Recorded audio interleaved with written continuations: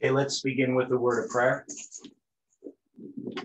Dear Father in heaven, once again, we come before you asking that your Holy Spirit can speak to our hearts and our minds, that you can give us understanding as we open your word together, as we look at the past history, and as we seek for light for the present. We pray for each person. We know, Lord, that there are many trials that each of us is facing, and the enemy is seeking to destroy this work. We just ask, Lord, that we can do the part that you have given us to do, that we can do it faithfully. Thank you for this time of study. May your Holy Spirit teach us as we read together. In Jesus' name we pray. Amen.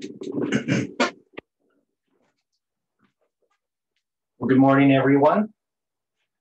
We're continuing our study from Notebook 1, and we're not going to read everything. We're just going to go through some of these points that Jeff is bringing out. And here he's going to address the 1260 years and the end of it, so 1798.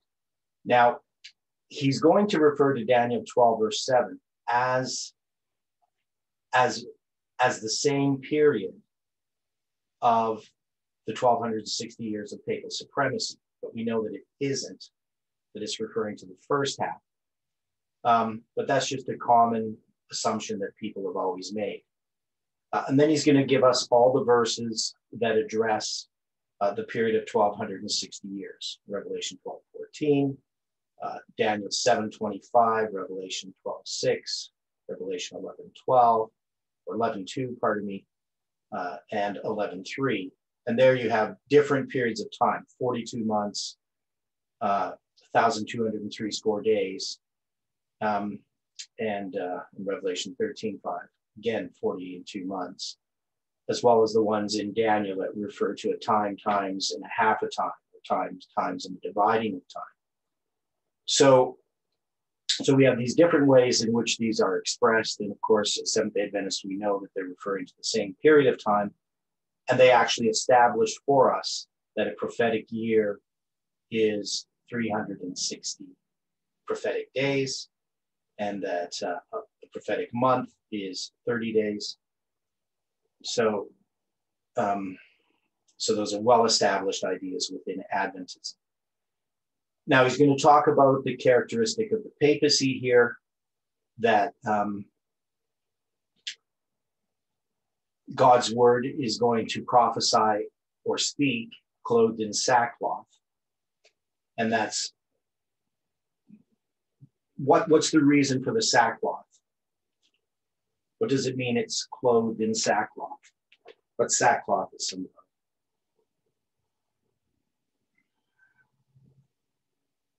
It's a time of mourning. Yeah, it's a type of mourning. So now he kind of just talks about these things, the two witnesses of God's word. This is from Revelation chapter 11. And he says the reason for this sackcloth testimony is because the holy city is being tread under by the papacy. So that means because of the persecution. So the treading down ceases when judgment comes, as symbolized by the giving of the court unto the Gentiles. So it's something that's well known, that period of time and what happens. Now, Ellen White makes some comments. Now, she says 25 years later appeared a next sign mentioned in the prophecy. So 25 years after what is she talking about?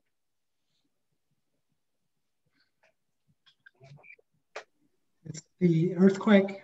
Yeah, so the Lisbon earthquake. So he doesn't give us that context. He just gives us this quote here. Now, this is going to be about the dark day on the 19th of May, 1780. So she talks about this Lisbon earthquake in the Great Controversy. And she talks about the dark day. And she says, what rendered this more striking was the fact that the time of its fulfillment had been definitely pointed out. In the Savior's conversation with his disciples upon Olivet, after describing the long period of trial for the church, the 1260 years of papal persecution, concerning which he had promised that the tribulation should be shortened, he thus mentioned certain events to precede his coming and fixed the time when the first of these should be witnessed. In those days, after that tribulation, the sun shall be darkened and the moon shall not give her light. Mark 13:24. The 1260 days or years terminated in 1798. A quarter of a century earlier, persecution had almost wholly ceased. Following this persecution, according to the words of the Christ, the sun was to be darkened. On the 19th of May, 1780, this prophecy was fulfilled. Now, there were some symbolic representations here that we've noticed about this dark day, is that it happened on the 14th day of the second month, that is the second Passover. And what's the significance of the second Passover?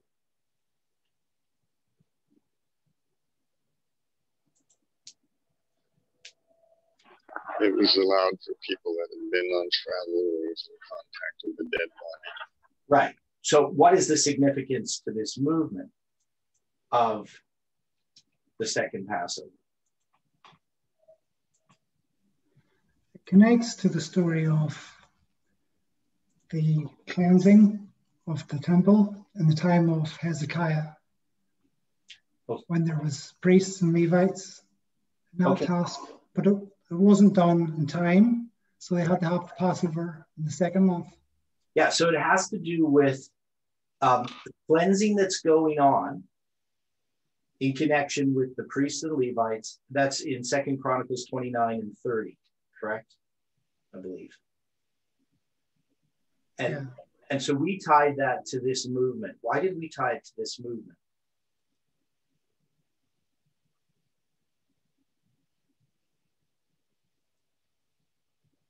I mean, you partly answered it. We're thinking of the difference between priests and Levites. Yeah, okay. So we have the priests and the Levites, and we have the 2 periods of 8 days. And Jeff has used that as a symbol. A symbol of what?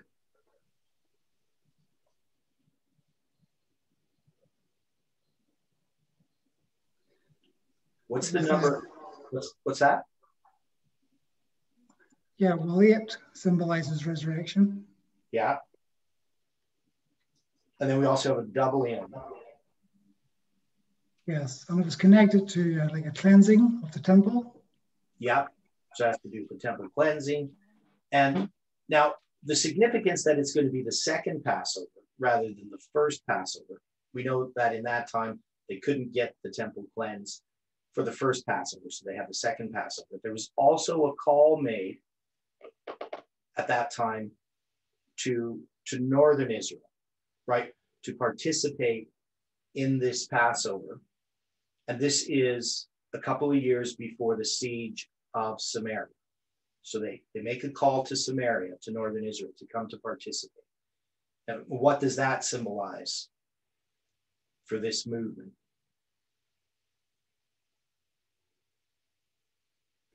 Well, we connect them to being the Protestants. So this is the joining of the 2 sticks. Right. So it has to do with the joining of the 2 sticks. So there's lots of things about this dark day that connects. Now, we also had in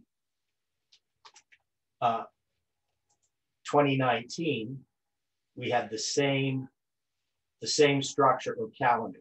Now, when I say it's the 14th day of the second month is the Passover, technically on the biblical calendar, it's the 13th day of the second month in 2019 and in 1780. And on the rabbinic calendar, it's the 14th day of the second month. Now, the way that I've taken it is that at the time that the Passover lamb is slain is the evening of the 13th, beginning the 14th, and then the Passover lamb is slain on the 14th. So there's some significance there that I haven't really addressed, and I haven't really thought about it too much in detail, other than that in 2019, the May 19th date is the same rabbinic and biblical date as it is in 1780. And in 2019, I've made some predictions regarding that and connected it with the fall. So I'm not going to go into that study right now, but there was something about 2019 in the spring that was connected to this. And maybe someday I'll figure out more about it. Now, Ellen White also makes a statement that he doesn't have here, at least I couldn't see it looking through this.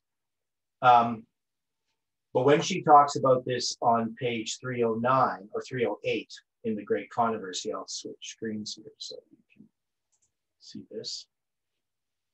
She says, May 19th, 1780 stands in history as the dark day. Since the time of Moses, no period of darkness of equal density, extent, and duration has ever been recorded. The description of this event, as given by eyewitnesses, is but an echo of the words of the Lord recorded by the prophet Joel, 2,500 years previous to their fulfillment. The sun shall be turned into darkness and the moon into blood before the great and terrible day of the Lord come. So 2,500 years before 1780 is when? 721 BC. Right. So you're going to have 721 BC. And so Joel is writing in what time period? What has just occurred? And you can find this when you read through the book of Joel. The captivity of the northern tribes. Right. So Assyria. Yeah. And in 721 BC is the destruction of Samaria. That's the year it's destroyed. So in 723 BC, Hoshea is taken captive. And the Bible says it's a 3-year siege, but it's really 2 years if you count it the way we would count it. And so in the spring of 721, Samaria is destroyed. So Ellen White is saying that this prophecy is given at the beginning or near the beginning of the 2520 for Israel. And so you can see then she's going to be connecting this. This is another way sort of to illustrate the 2520. Because if this is 1780, 20 years would bring you to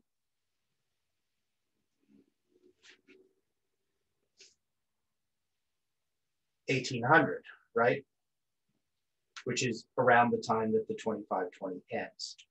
So she's not being exact, but we can see that she's connecting it to the beginning of that 2520 year period. And then she's talking about 1798 as being the end of this period. So she's really giving a study on the 2520 for Northern Israel, but in an indirect way. Does that make sense to people? Do I need to illustrate it? Yeah, just go over that again, please. Okay, so what I'll do is I will draw it on the board here.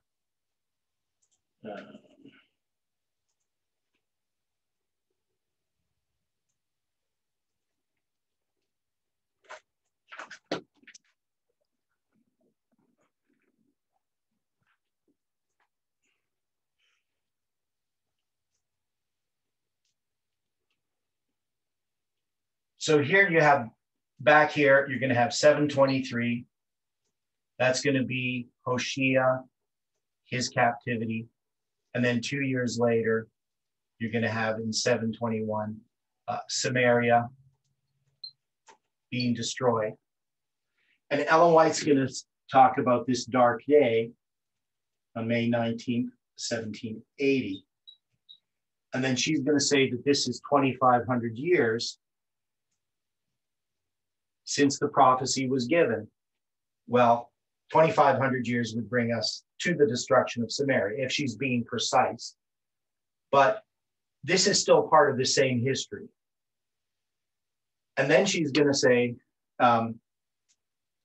she's going to be talking about 1798 in this context. This is all about talking about the time of the end in 1798. So one thing you could see here is she's giving us a period of 1200 or 2500 years, but we could see once we put the 18 years here and the 2 years here, you have the 2520, right? So indirectly, she's talking about this period of time that we would call the 2520 for Northern Israel. But she's connected it to the 1260, right? 508 or 538, pardon me. So you got the 1260 here, which is she's talking about. But now she's also connecting this 1260 through a period of 2500 years, which is going to be here. So you can see that this is the 2520 that she's talking about. So it's an interesting point in how Ellen White is connecting this back to this history through the prophet Joel. Now, why she does this in this way, I believe is in God's providence. But I don't think people generally would notice this unless they knew about the 2520 to begin with. Any questions on that? So I think that should be pretty clear.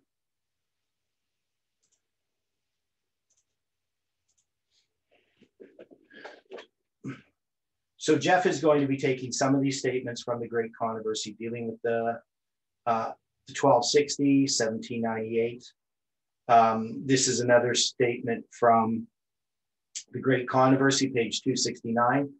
According to the words of the prophet, then, a little before the year 1798, some power of satanic origin and character would rise to make war upon the Bible. In the land where the testimony of God's two witnesses should thus be silenced, there would be manifest the atheism of the Pharaoh and the licentiousness of Sodom. So this is something that we've taught quite clearly, and it comes from the spirit of prophecy. And then we're going to see that the power that rises in 1798 is this, the lamb-like beast that has two horns like a lamb. So we studied this in connection with the daily.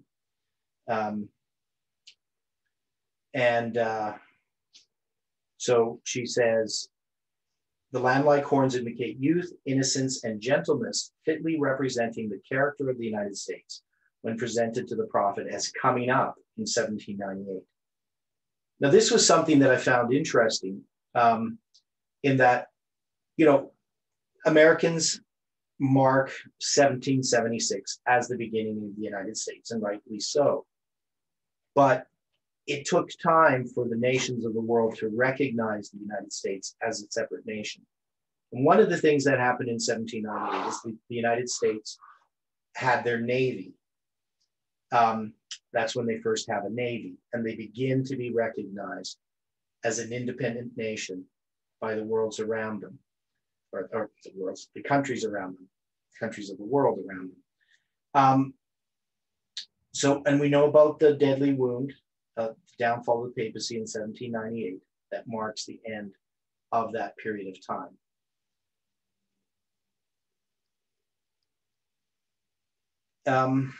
Now there's thing. Yeah, okay, you have some thoughts? Well, there is a point that I'll use with a different thought at a later time.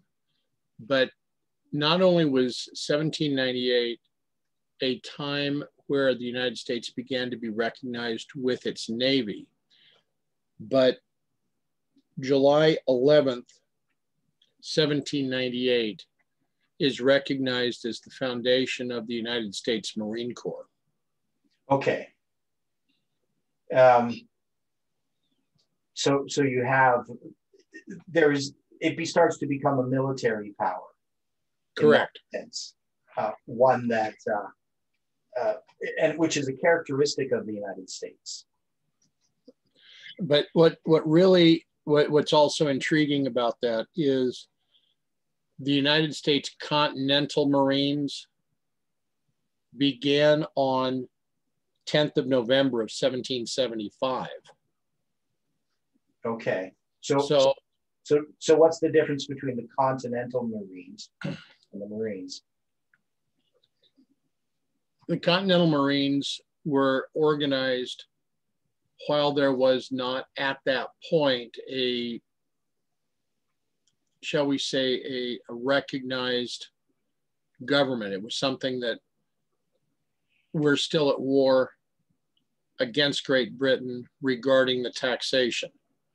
Okay. And then here's the Marine Corps in 1798, 23 years later, that now United States is a developing country, and they are now a recognized portion of the military. Okay. Yeah, and then in 1798, you're also going to have what they call the quasi-war between France and the U.S. So there is some things that occur in 1798 regarding America. So we could probably pick a number of events, but we know that 1798 is marked with the captivity of the Pope on February 15th. But there is a lot of other things to show that America is rising in 1798. Whether you can mark, exactly in the year 1798, it's rising at that time. Well, as a world power. If we look at this also, the Navy itself began its service as the Continental Navy on the 13th of October of 1775. Yeah. But it was recognized or founded as the United States Navy on the 27th of March of 1794. Okay. Okay. In this type of situation, since we're looking primarily at 1798, the Marine Corps would be the branch of the service, I think, that we would look to most directly as the representation of the budding military might of the country. Yeah. Now, I'm not an American and I don't know much about the American military. I do know that the Marines are a special force in the American military. Can you explain a little bit about what the Marines are, what their functions? The Marines are the Army and the Navy and the Air Force and Space Force. Well, okay. The Air Force, of course, didn't exist in 1798. Yeah. The Navy, of course, is going to be more of their role is going to be more of sea control and deterrence, maritime security, where when you're dealing with the Marine Corps, you're dealing with more amphibious warfare, and they're more of an expeditionary force. Now, the Army, of course, is something that's more of a group that is, what shall we say, land battle. Yeah. Now, the Marines were the ones that went in and killed, what's his name? Osama bin Laden. Yeah, and Osama bin Laden. Yeah, and also, let me see. Well, who's the one that they went in? They did a strike. I can't remember who all these people are.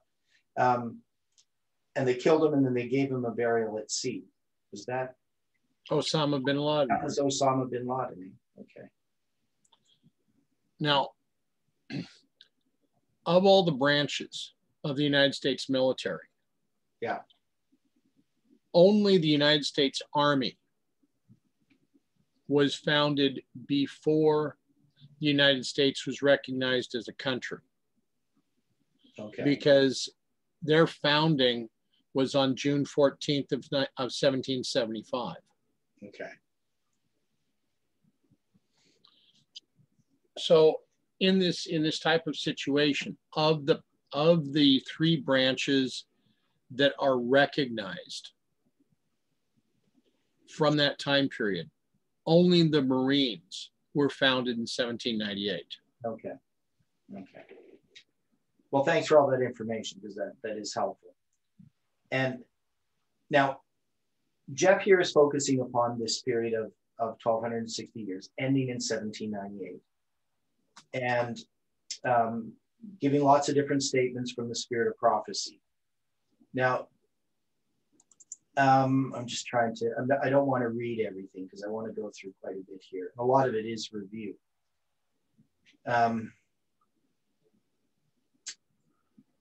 This paragraph here, it says, the Lord has declared that the history of the past shall be rehearsed as we enter upon the closing work. And this is an important statement. Now, we already believe in the repeat of Millerite history. But I found it amazing that as this movement continued to repeat Millerite history, that we repeated it in ways that we probably didn't want to, especially with July 18th. And people on the wrong side of the issue on July 18th were basically doing exactly what history said they would do. And it's almost like we couldn't act differently than history said we could act. But this should have told us that we were repeating Millerite history. I'm not saying that very well, but you understand what I'm saying.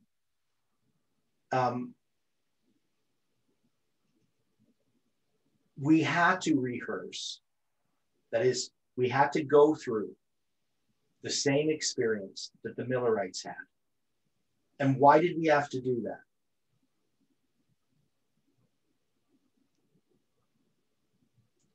Ellen White says, every truth that has been given for these last days is to be proclaimed to the world.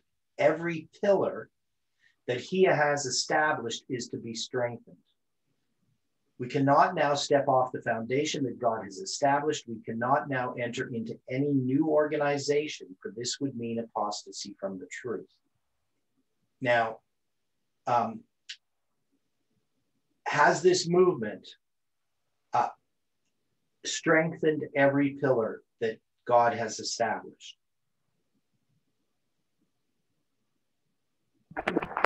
Amen.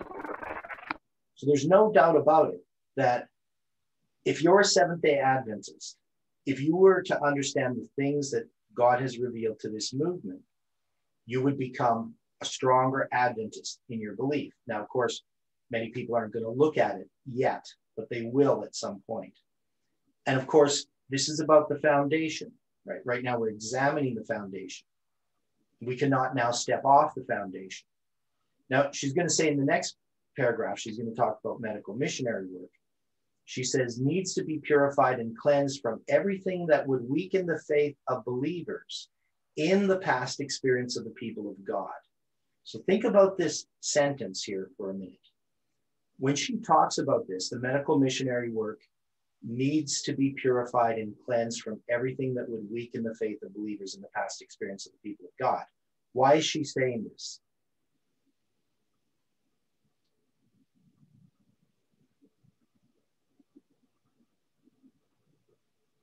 What was the medical missionary work in her day that needed to be purified and cleansed? What was it that it was doing?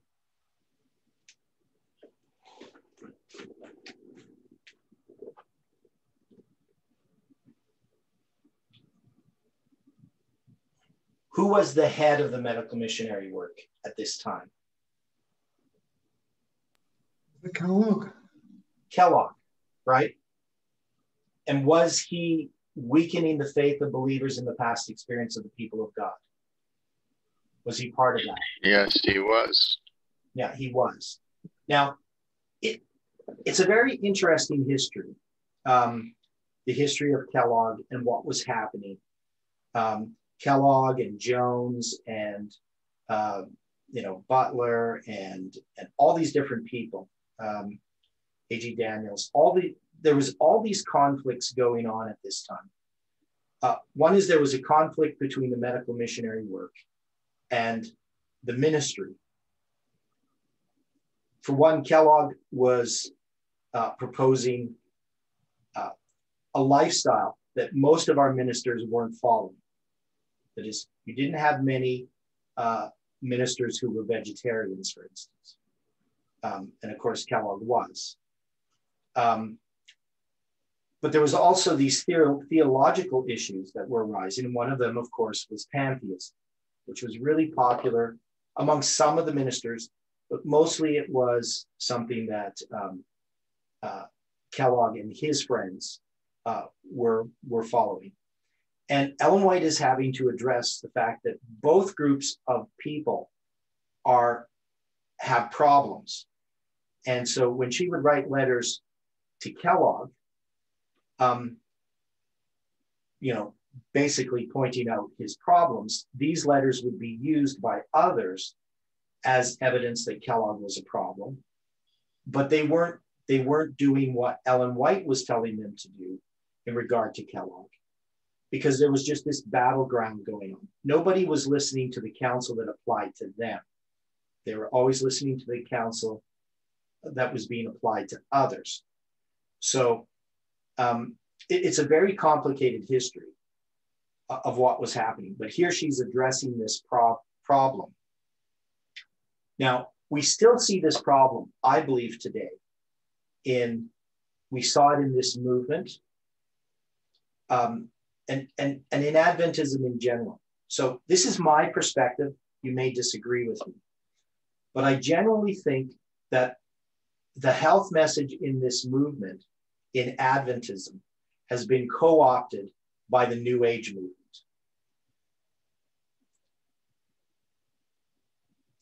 I grew up with the New Age movement health message.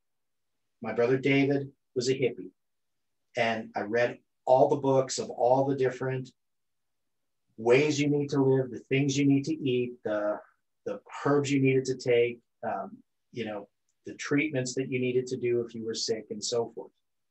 And Adventism took these things and introduced them to conservative Adventism.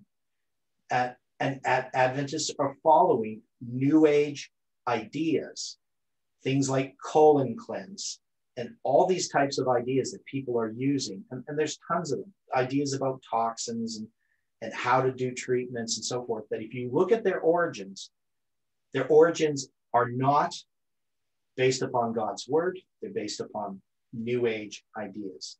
And of course, they're whitewashed a little bit. Now, we had some people in this movement like the Dublins, and the stuff that they were doing, and other people. I mean, I've seen it over and over again. Some of the balanced sort of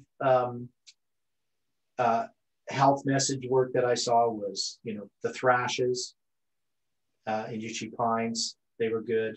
Silver Hills, where I wasn't involved in New Age ideas. But most of the health work tends to be. And especially when you have individuals who are now doing medical missionary work, so many of their ideas are not based upon the principles that are laid down in the Bible in the spirit of prophecy.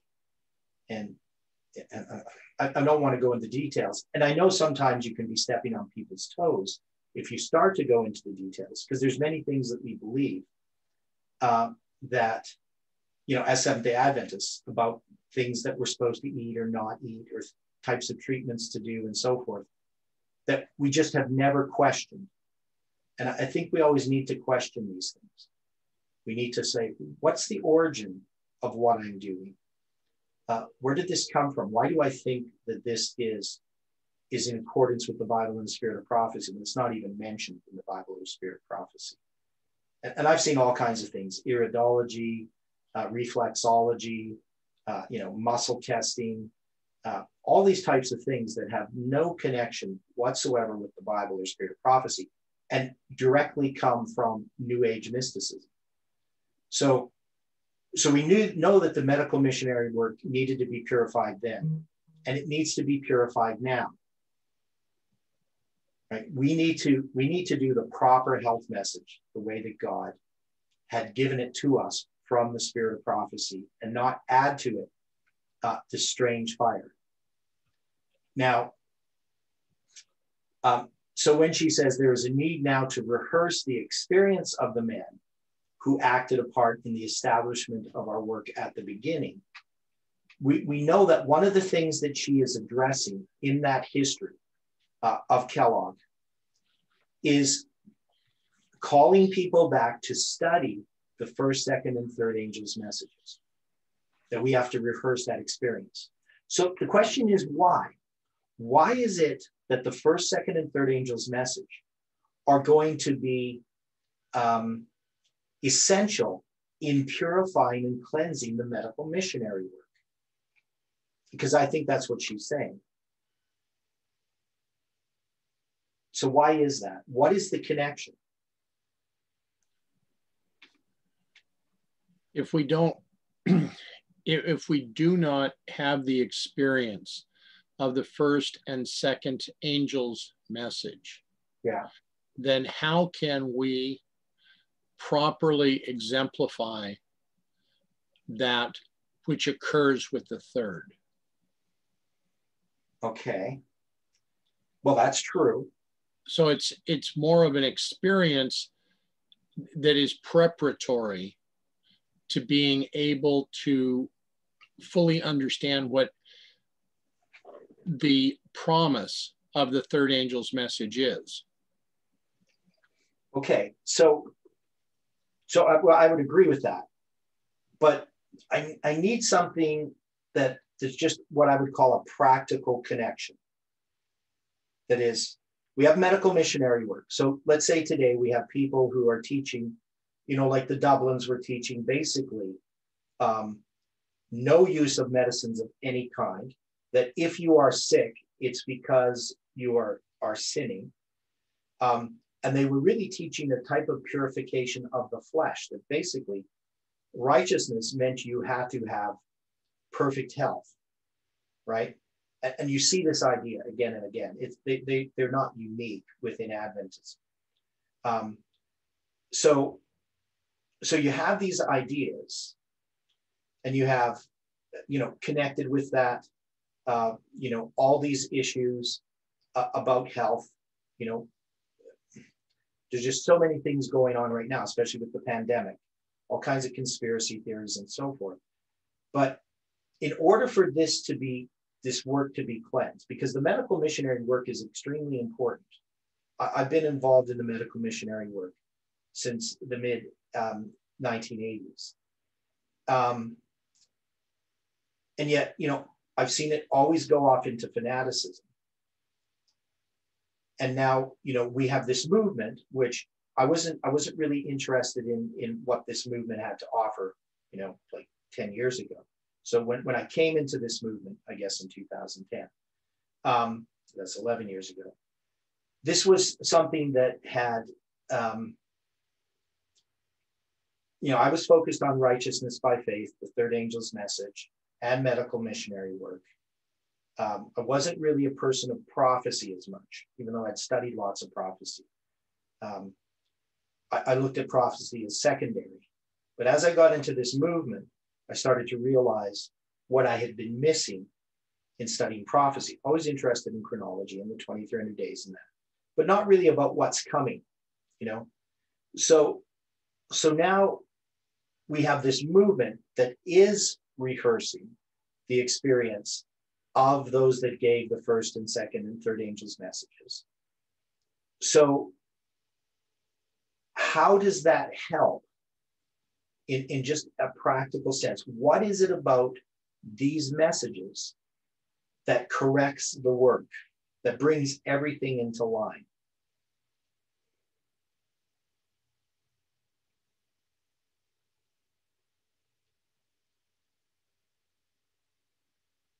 Just think about your personal experience with this movement, what it has done for you and how it has corrected you.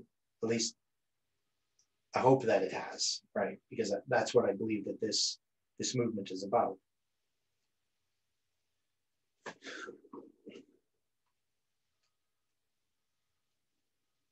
Okay, so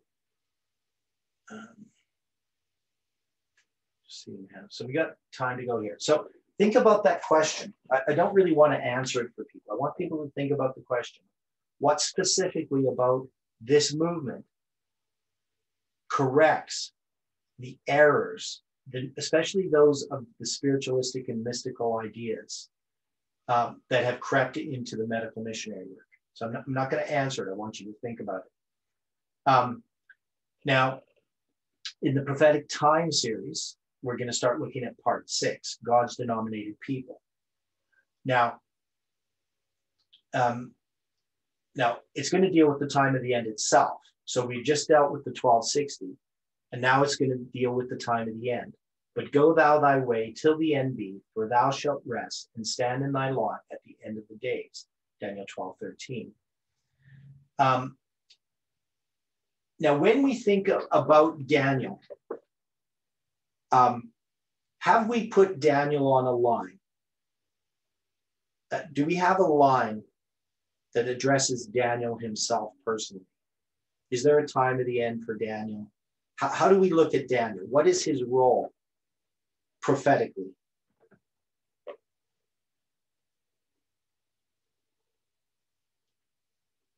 I know I'm asking you to kind of shift gears a little bit on this one. Yeah, I would say he typifies the last generation. Okay, so he's going to typify the last generation. Now, if we put him on a line, does he have an entire line, or does he have just a role or a part in a line? For instance, Ezekiel typifies snow, right? So if we're going to take Ezekiel as a prophet and we're going to place him in Millerite history, we would put Ezekiel as the second angel's message, correct?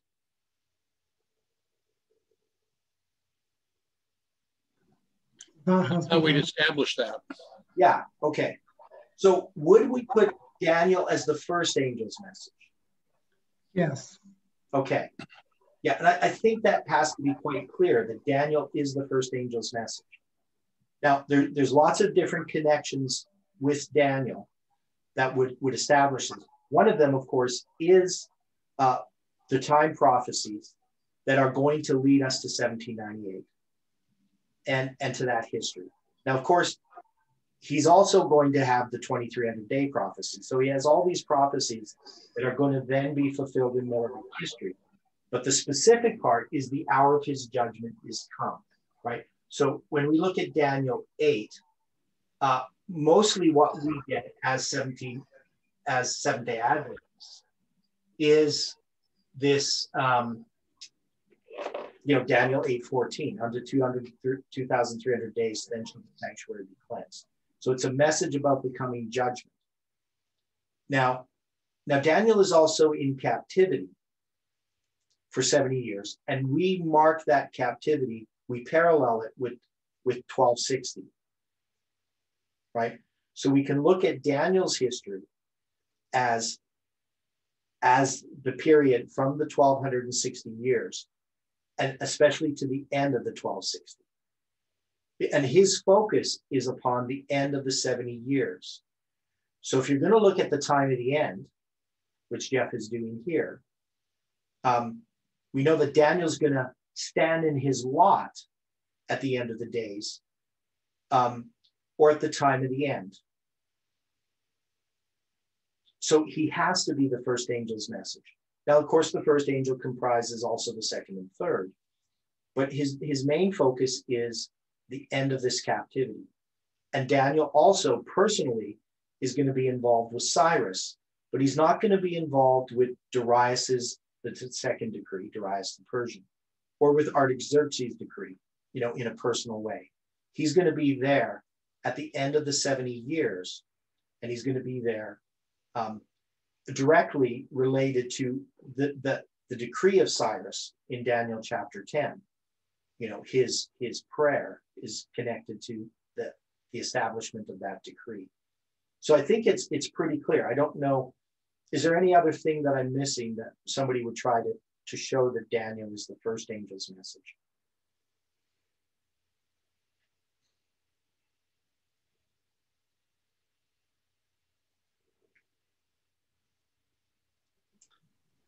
Well, Jeff connected it to the verse numbers at the beginning of the book. You have the date being mentioned, the introduction being in one verse in Daniel, and then 2 verses in Ezekiel, and then 3 verses in Jeremiah, representing the first, second, and third angels' messages. Yeah, okay, yeah. Yeah, so, and I couldn't remember exactly. Now, what he's talking about is in the book of Daniel, you have, so let's go there. So in the book of Daniel, it's going to introduce basically the chronology. In the 3rd year of the reign of Jehoiakim, king of Judah, came Nebuchadnezzar, king of Babylon, unto Jerusalem and besieged it. So that's 1 verse. When you go to Ezekiel 1, it's verse 1 and 2, right? So you're going to have 30th year, the 4th day of the 5th day of the 4th month, in the 5th day of the month, which was the 5th year of King Jehoiachin's captivity. So you have the chronology here is introduced in 2 verses. And then in Jeremiah, it's going to be a little bit longer. It's going to be 3 verses. And so the words of Jeremiah, the son of Hilkiah, of the priests that were at Anathoth in the land of Benjamin, to whom the word of the Lord came in the days of Josiah, the son of Ammon, king of Judah, in the 13th year of his reign. It came also in the days of Jehoiakim, the son of Josiah, king of Judah, unto the end of the 11th year of Zedekiah, the son of Josiah, king of Judah, unto the carrying away of Jerusalem captive in the 5th month. So you're going to see these 3 verses. So, I mean, some people say, well, that's kind of arbitrary. But when you look at the content of these books, Ezekiel and Daniel and Jeremiah, which we're not really addressing Jeremiah now, but we can see that Jeremiah is about the 3rd angel's message. And why would we say Jeremiah is about the 3rd angel's message?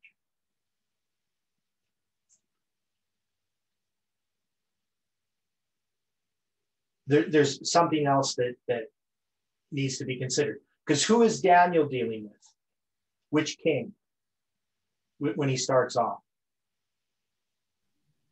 Nebuchadnezzar? Okay, well, yeah, you're thinking of the king of Babylon, but I'm thinking more of the king Jehoiakim, right? So Jehoiakim represents the 1st angel's message, and Jehoiachin represents the 2nd angel's message. And Jeremiah is going to ultimately address Zedekiah, right? Because he's going to go all the way from Josiah, 13th year of Josiah, all the way to the reign of Zedekiah, to the carrying away of Jerusalem captive, right? So the captivity that's going to happen with Jerusalem. Now, he covers a larger period than in that sense of those kings. Daniel, of course, is a long period of 70 years. But I mean, of that period of Jehoiakim, Jehoiachin, and Zedekiah. So Jeremiah is mostly addressing the issues with Zedekiah, where Ezekiel is focused upon the captivity of Jehoiachin, because he's been taken captive when Jehoiachin was taken captive. So, I mean, that's a really short summary, but you would see it if you start to go through Jeremiah and look at how Jeremiah is laid out and the types of prophecies that he's given. So, I mean, they all are covering, in a sense, the same period of time, or they're in the same history. Daniel, Ezekiel, and Jeremiah are contemporaries. But there's other things about it as well. So hopefully that's helpful without going into it in too much detail. Now, so when we go back then to the notebook here.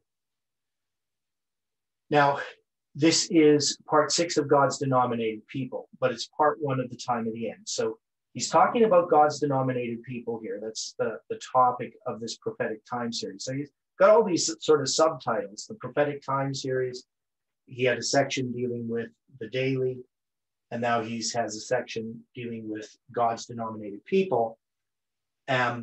He dealt with the 1260 years, and now he's going to have this time of the end section. So I'm not sure why he structured it in this way. But we're now in part 6. of the prophetic time series. But so it's kind of an odd way in which he's divided this. So must have something to do with the way that he did his presentations. Now, Daniel standing his lot at the end of the days. When does Daniel stand in his lot?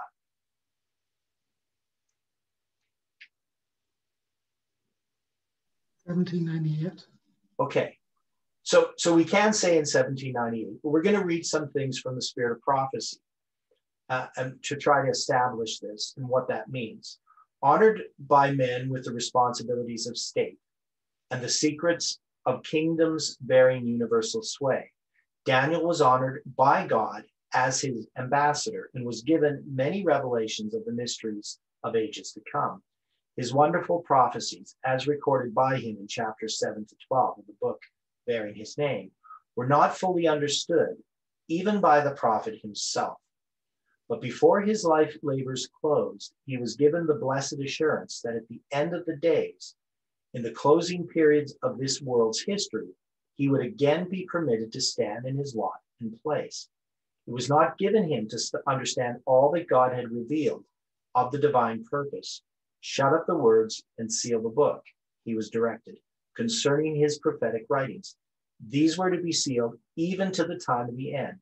Go thy way, Daniel, the angel once more directed the faithful messenger of Jehovah.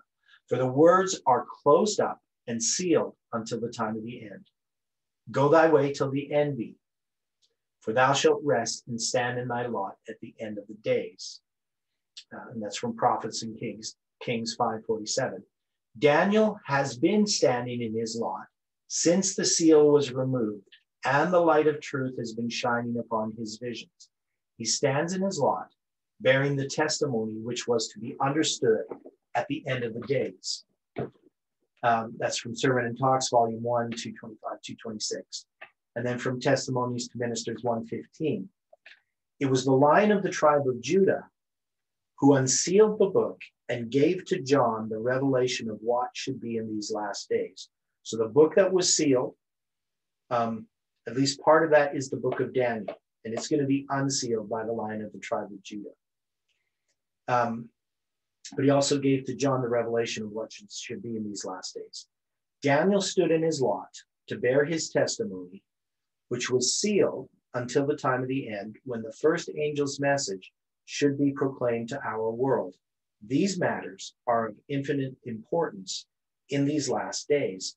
But while many shall be purified and made white and tried, the wicked shall do wickedly, and none of the wicked shall understand how true this is. Sin is the transgression of the law of God, and those who will not accept the light in regard to the law of God will not understand the proclamation of the first, second, and third angels' messages. The book of Daniel is unsealed in the revelation of to John and carries us forward to the last scenes of this earth's history.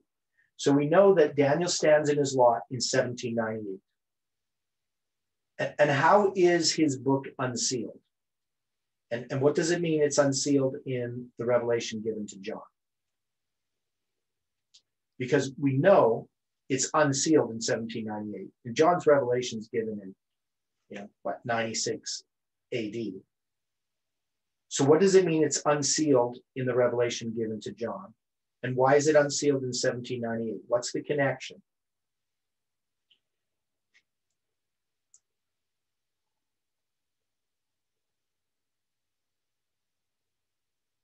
Because what is there in John?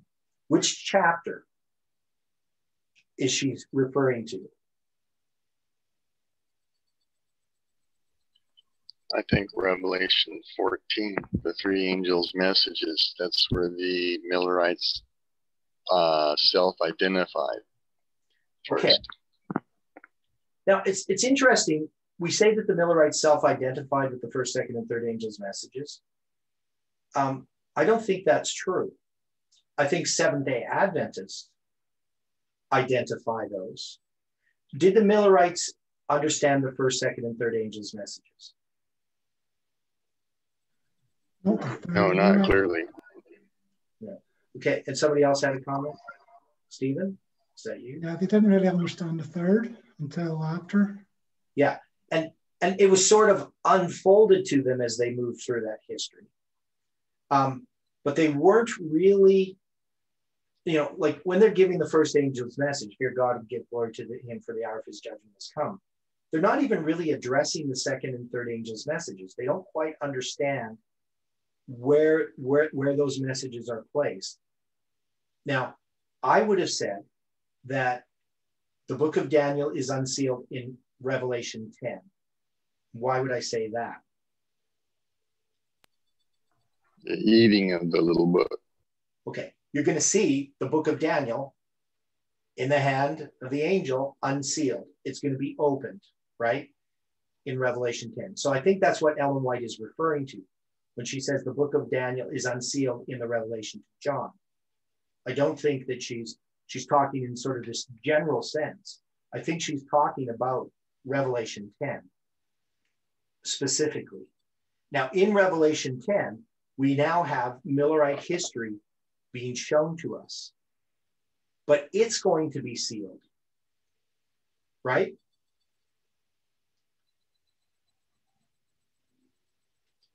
Correct. Yeah. So, I mean, this to me is extremely important. It's, and Ellen White writes about this, of course, and we've read her statements regarding Revelation chapter 10, dealing with the seven thunders. So, and I wrote a paper on this, what I understand from what she said about the seven thunders.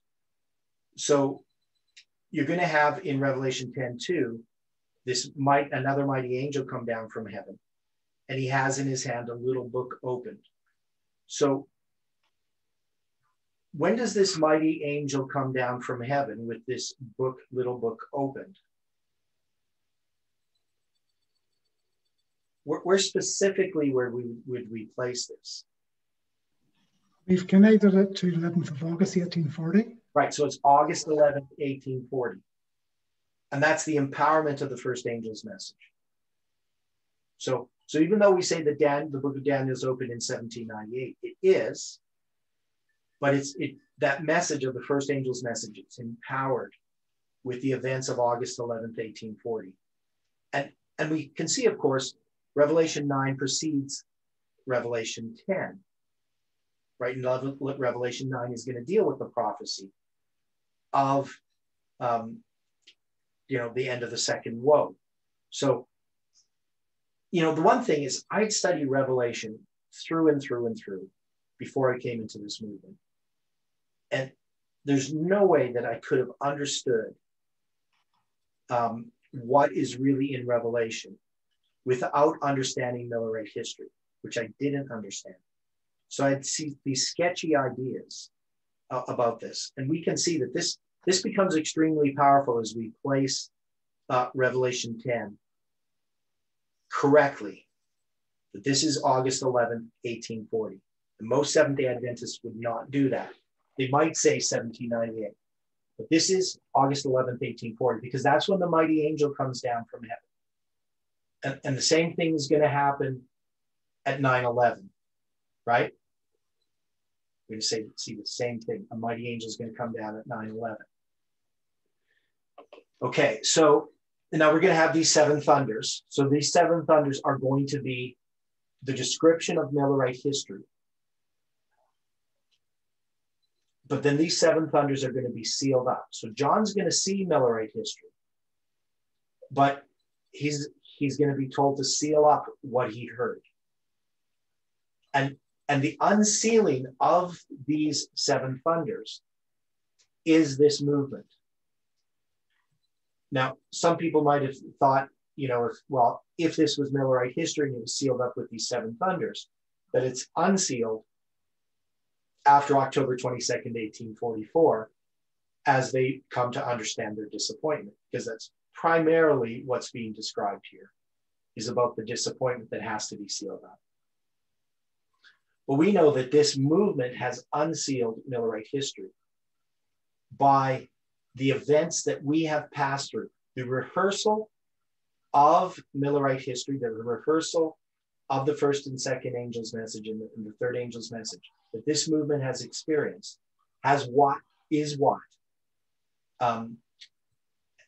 that it's what that is unsealed, the seven thunders. So we know that there's the eating of the little book, all of these things. We can connect this to other places in scripture, Ezekiel and so forth, that has to do with this movement. And so I don't want to go into this in too much detail right now, but it's an important point. And hopefully people understand this point about Daniel standing in his lot. That there's this part in Millerite history, but he continues to stand in his lot and bear his testimony. So does Daniel stand in his lot in our time?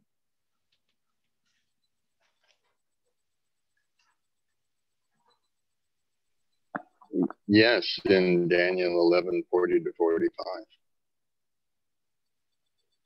Yes.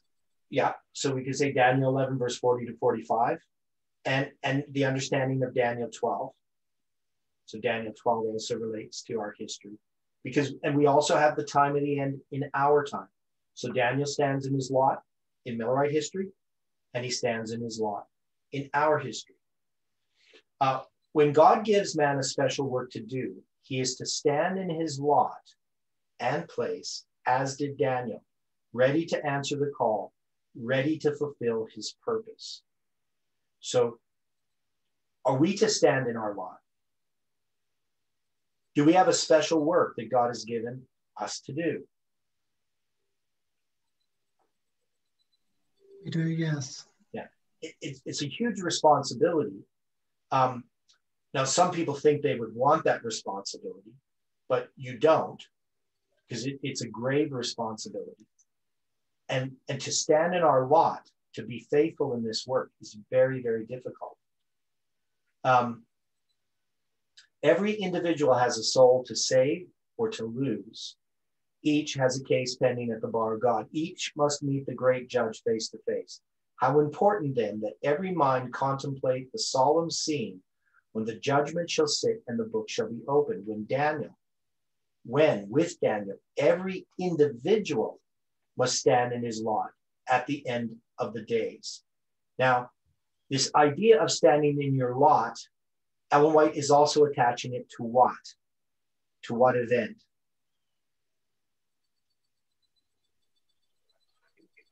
The end of the days. Okay, to the judgment. Right? So we are sitting in judgment. The judgment has been set and the books have been opened. And part of this standing in your lot is to be judged. Would you agree with that? Yep. Now, when Daniel stands in his lot, one of the symbols there has to do with the special resurrection. So Daniel is going to be part of this special resurrection. And he's going to stand in his lot. So Daniel's going to be there to see Christ return, along with all who died under the proclamation of the third angel's message, as well as people who were there at the time that Christ was crucified and so forth. So certain people from history are going to be there standing. But the ones who stand in their lot are the ones who are going to be judged in this investigative judgment. Now, I want you to think about this idea, because when we think about the investigative judgment, is it something that's a passive or an active? I can't think really of a better way to describe it. But are we just waiting there to be judged? What's happening? No, it's based on our current life every day. Now, okay. Yeah, so probation is still open.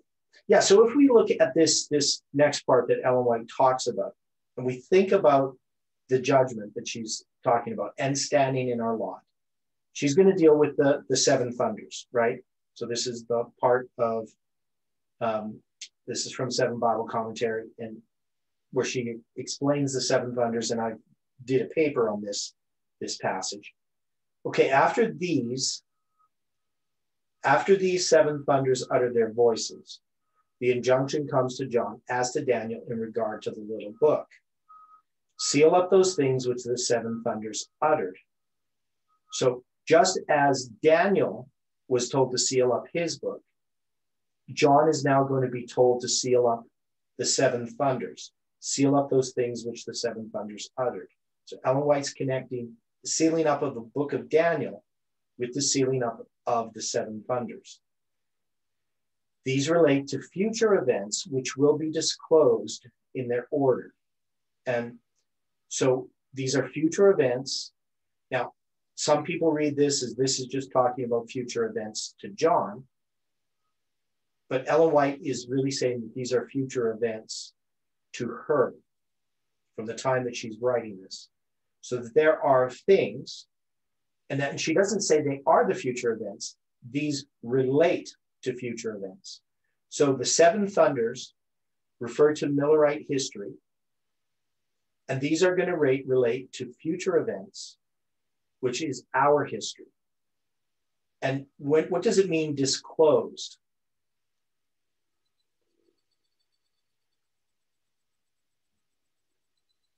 Because we don't really use that word in the sense that she's talking about. Like opened up? Opened up, right? Okay, so these are being opened up. That is, these what the seven thunders uttered, those things have been sealed up, and they're going to be unsealed in their order, right? So we know that that's going to happen in our history. Daniel shall stand in his lot at the end of the days. So she's putting that, I think, future. John sees the little book unsealed.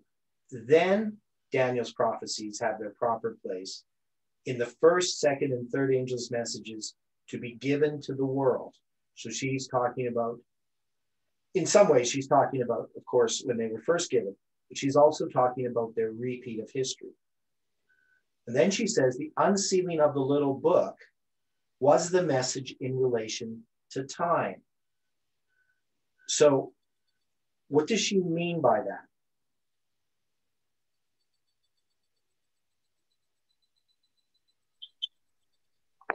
She's alluding to August 11th, 1840.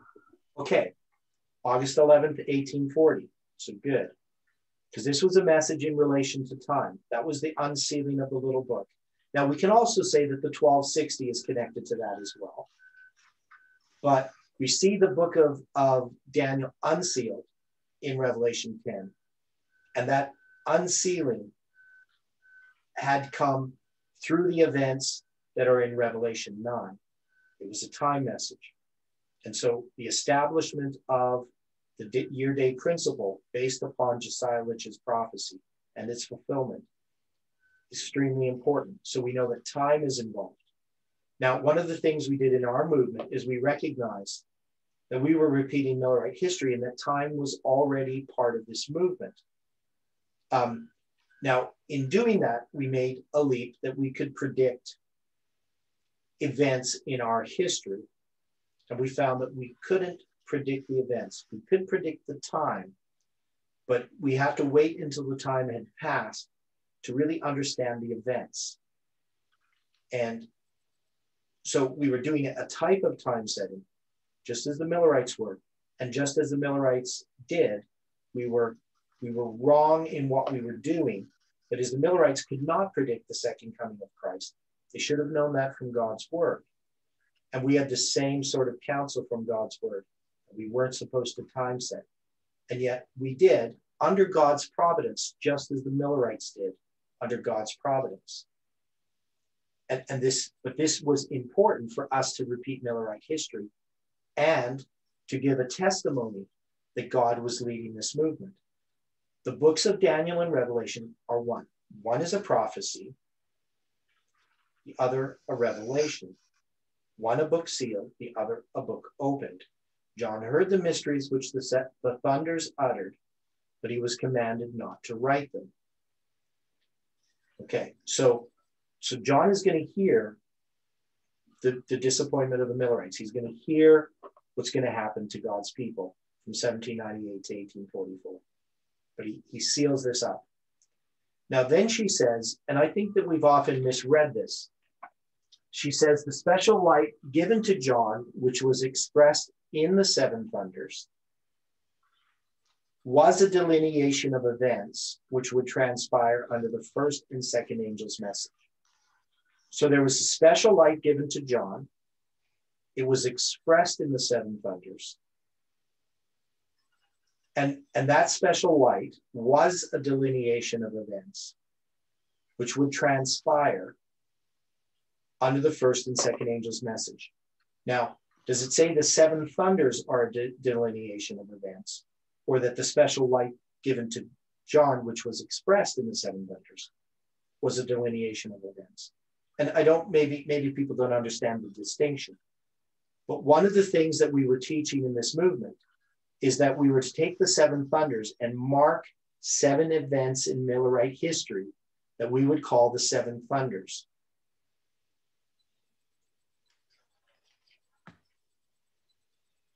Is that correct? That's what we did, but we found out there was more than seven notable Millerite events.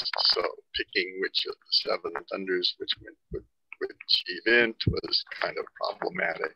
Right. So we kept moving these around, and that was kind of a problem, because we tried to figure out, well, what are these seven thunders? What are the seven events that we're going to choose?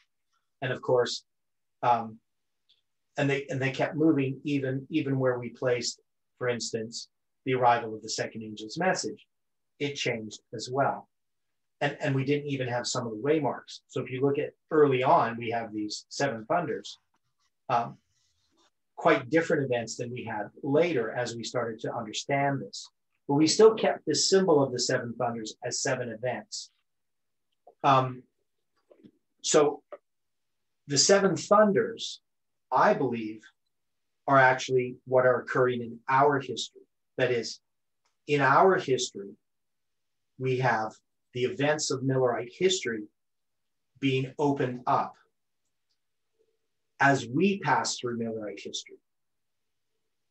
So it's something that we need to look at in more detail.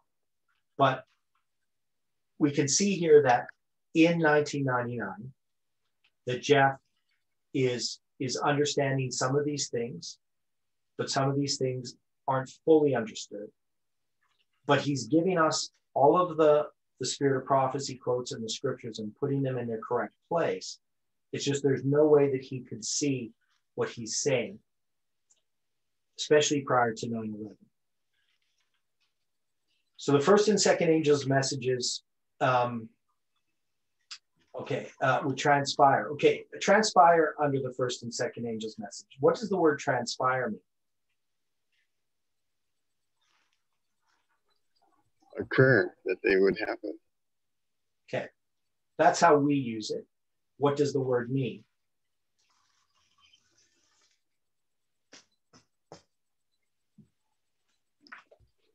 I'm not up on the etymology.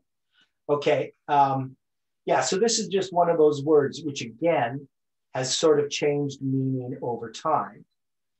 I'm just going to look it up in Webster's here quickly.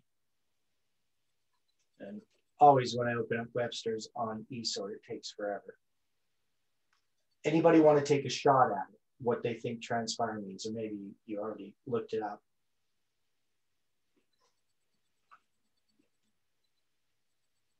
Well, from the Latin, it sounds like cross-breathing.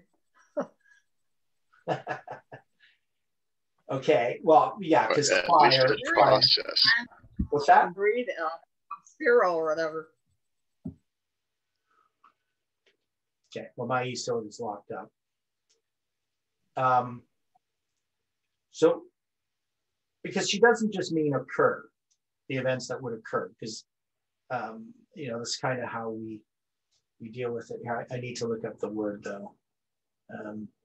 So we can see the word spire, which has to do with breathing, right? Like the word inspiration or perspiration, spirit. Tran means what? Across.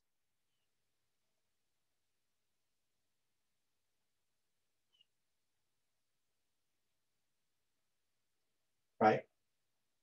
So the idea here, I'm just gonna, because I know I looked this up before.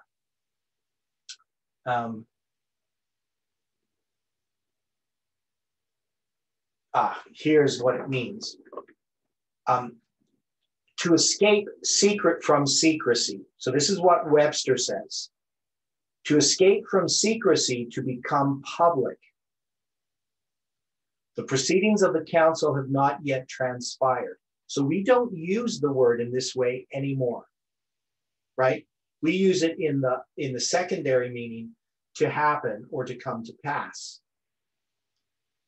But I believe in the context here, would this mean they were to transpire under the first and second angel's message, means to escape from secrecy or to become public? Would that make more sense?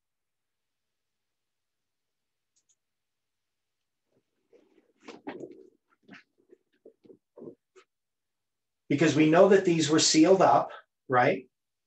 So the special light given to John was a delineation of events which would be made public under the first and second angel's message. Or to be escape from secrecy. Do you understand what I'm getting at? Yes, I do, definitely. And it makes perfect sense. Okay. So when she says, which would transpire, when is the Millerite history going to escape from secrecy?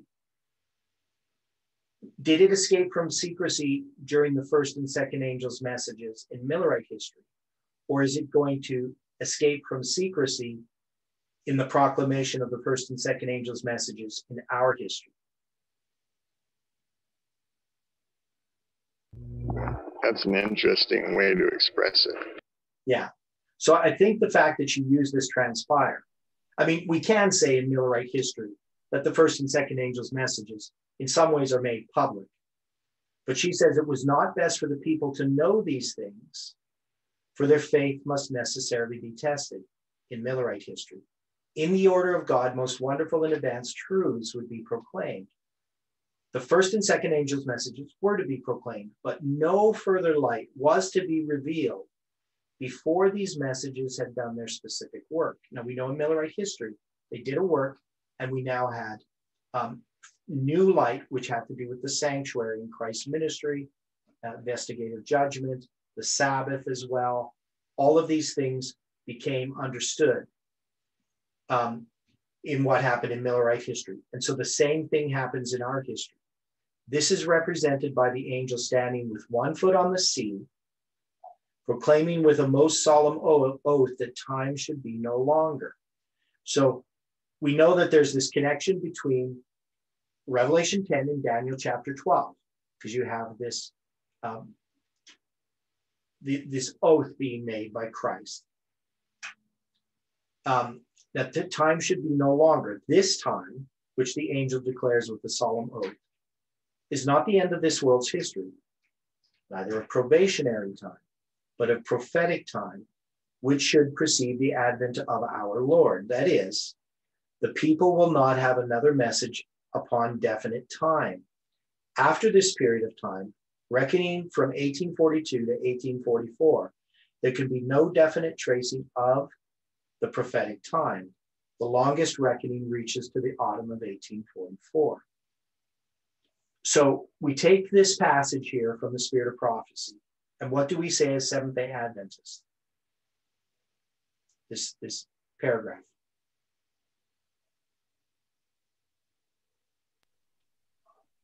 Well, the church teaches that's the end of the 2300 days.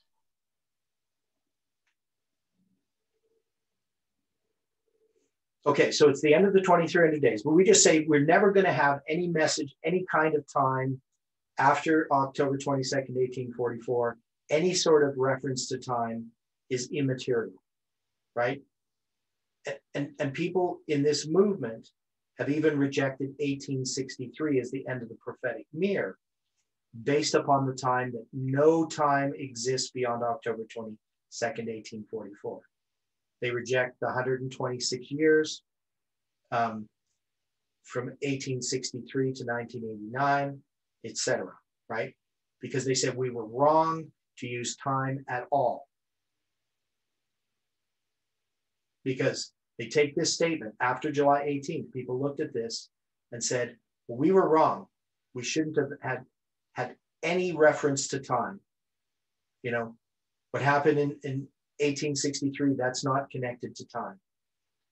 You know, that's just, if we find that, you know, there's the prophetic mirror that ends in 1863, that's time setting, right? So people took that position in this movement. But we know that time was a part of this movement. So what does she mean that we're not going to have another message upon definite time?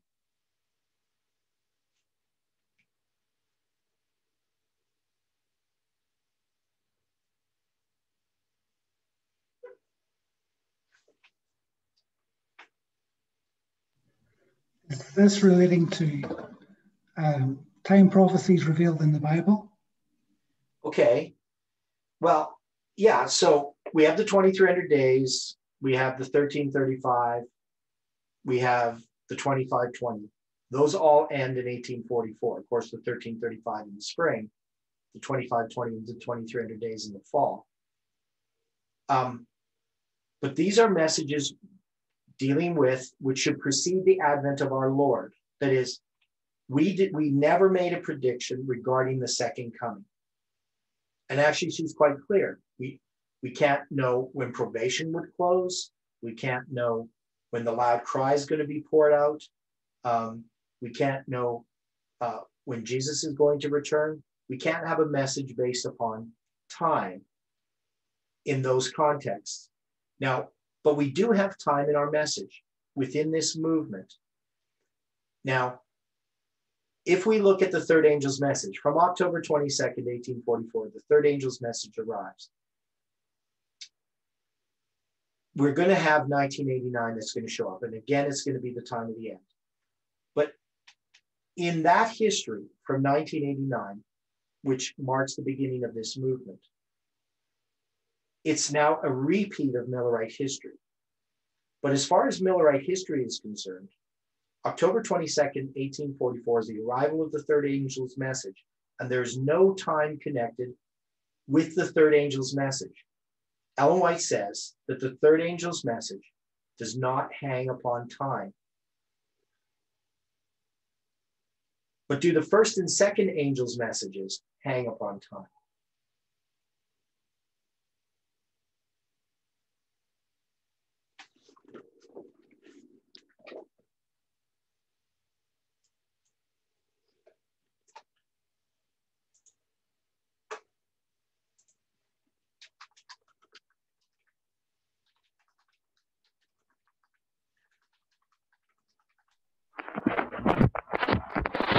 We're kind of stuck there on that idea. Okay.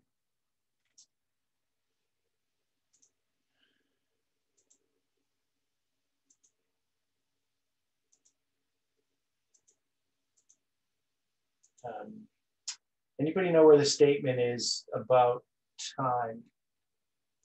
Third angel's message does not need time.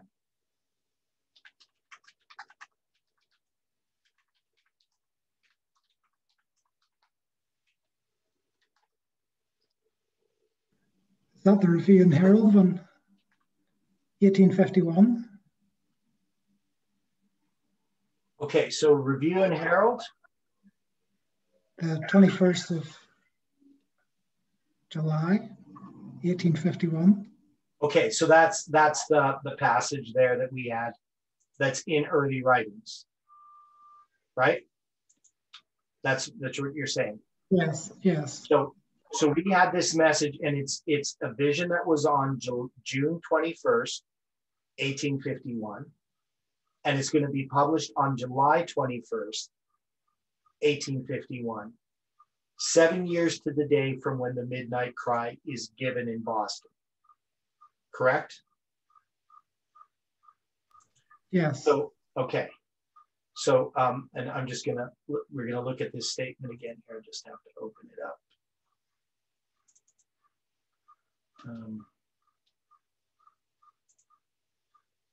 Yeah, so this is, can't remember what it's called. I think it's manuscript 1, 1851. Yeah. Okay.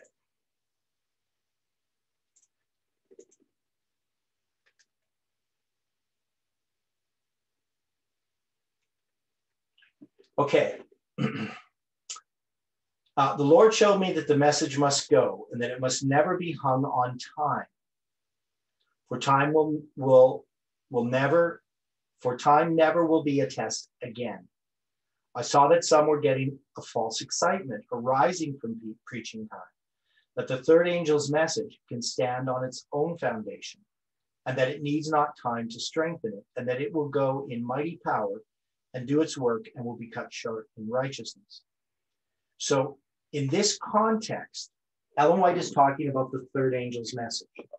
So the question is, do the first and second angel's messages need time? Do they need time to strengthen them?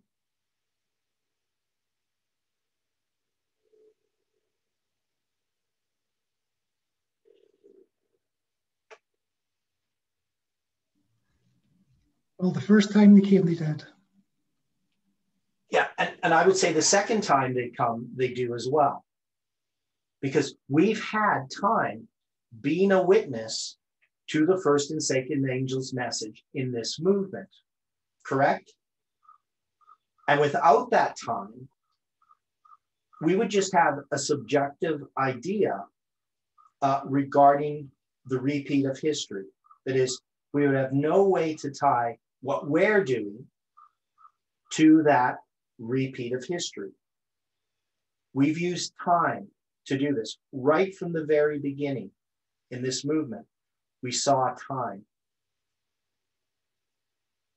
And we can place our waymarks based upon time. But it's the repeat of the first and second angel's messages that now have time attached to them. Now, when Ellen White's writing in 1851, and she's talking about the third angel's message, which it's not to be hung on time, we can see that that's always true. Does the third angel's message need time? Does it need time to strengthen it? Are we going to connect time to the third angel's message? We cannot connect time to the third angel's message. Right, we can't, right? But we can connect it to the first and second angel's message. Right.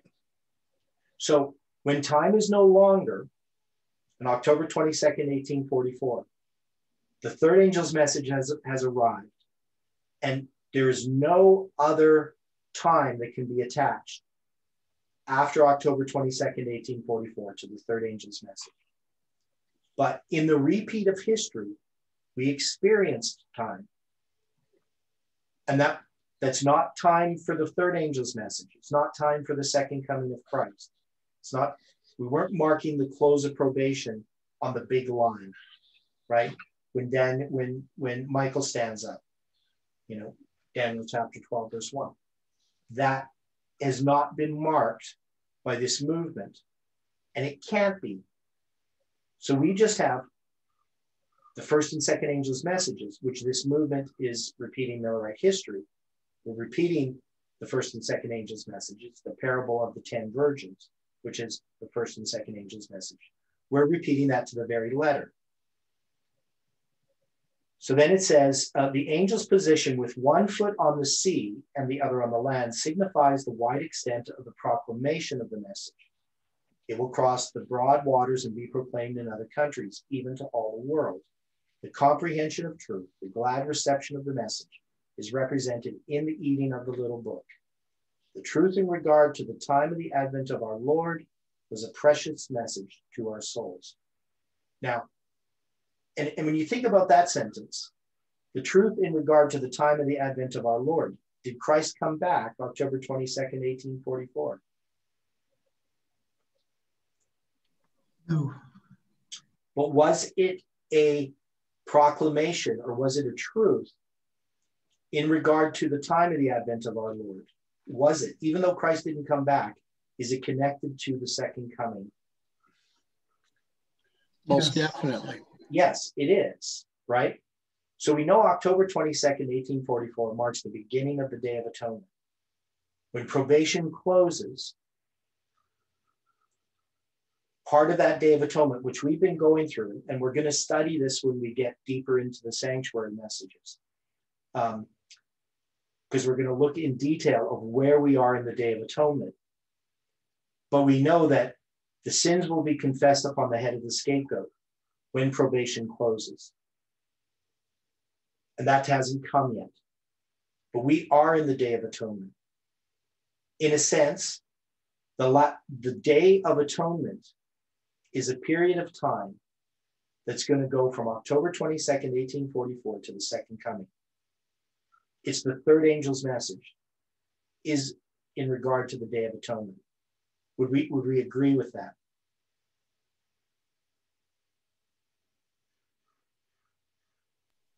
Yes. Yeah. So that day began October 22nd, 1844, and we're still in that day. So if we're in the same day, do we have time? I mean, maybe we could say we have hours and minutes and seconds and so forth. But we're just in the day, right?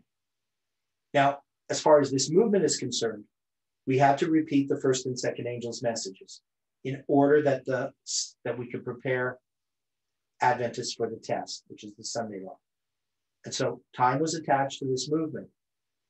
Now, there are people who are seeking to set dates and mark events that they believe that we still can time set. And what would we say to them?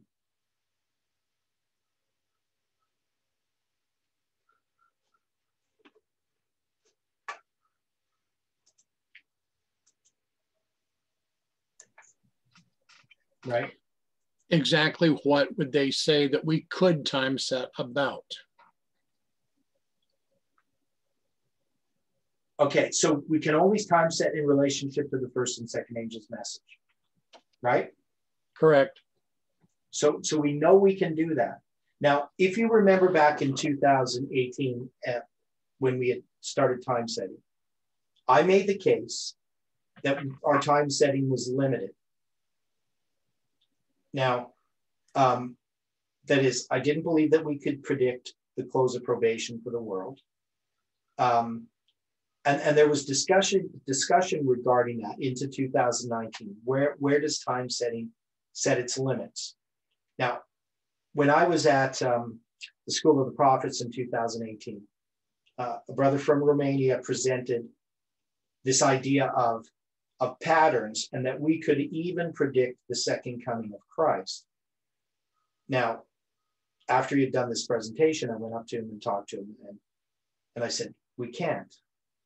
Now, he wasn't really happy with that, but I explained why we can't. We can't set dates for the second coming of Christ. It's very clear that the date for the second coming of Christ is going to be announced by God after the special resurrection. And we're not going to know when that date is. Of that day and hour knoweth no man, right? And that's still always true until it's proclaimed by the voice of God. And he said, well, maybe the voice of God is this movement. What error was he making?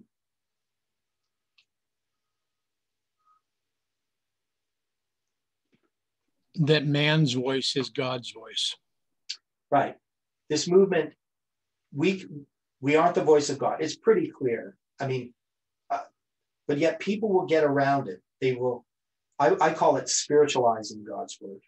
That is, God's word has symbols, but those symbols are always connected and explained clearly in the scriptures. But when people do this type of twisting of the word of God, I mean, you're going to spiritualize away even what the special resurrection is in order to do that. So we're not going to be using our calendars and Bible chronology to predict when Jesus is going to come back. Now, we might, after the fact, be amazed at what we see as part of that structure, that it might have been connected. But there's no way that we're going to be doing that we're going to say, well, Jesus is going to come in 2030 based upon, the week of Christ or something like that, which we could do. We could make 2030 the first day of the first month, say that's when Jesus is coming back. But Ellen White says people will be setting dates farther in the future than Christ is actually going to return. And so man's always going to do that. So I think we have to be extremely careful as we look at this issue of time setting. He's going to go into this in more detail. We're just, we went a little bit over time, but I'm just going to read this part here, these two paragraphs. Blessed are the eyes which saw the things that were seen in 2019 and 2020. Can I say that? We would like to, but we don't want to admit we were a disappointment. Well, we saw a disappointment. Well, I do. I mean, I'm thankful that we were in a disappointment. The message was given, and there should be no delay in repeating the message, for the signs of the times are fulfilling. The closing work must be done. A great work will be done in a short time. A message will soon be given by God's appointment that will swell into a loud cry. Then Daniel will stand in his lot to give his testimony. So once again, Daniel is going to do that. The attention of our churches must be aroused. We are standing upon the borders of the greatest event in the world's history. And Satan must not have the power over the people of God, causing them to sleep on. The papacy will appear in its power. All must now arouse and search the scriptures, for God will make known to his faithful ones what shall be in the last time. The word of the Lord is to come to his people in power. This is way more true now than it was when it was written. This is the point of where we are at. And that's why we're studying this foundation, because we need to be anchored in the past if we're going to proclaim a message in the future. So let's close with prayer.